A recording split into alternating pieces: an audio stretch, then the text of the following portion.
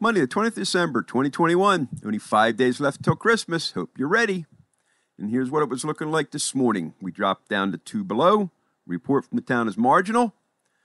On the ground, I'd give it about 4 inches now. It's settled down some. We did have some sleet and some liquid with the snow the other night. And here's one you usually don't see. Snow stuck to the front of the snow stick, because usually our snow comes out of the west, but it was out of the east, so it leaned up against the snow stick. Here's up the information center.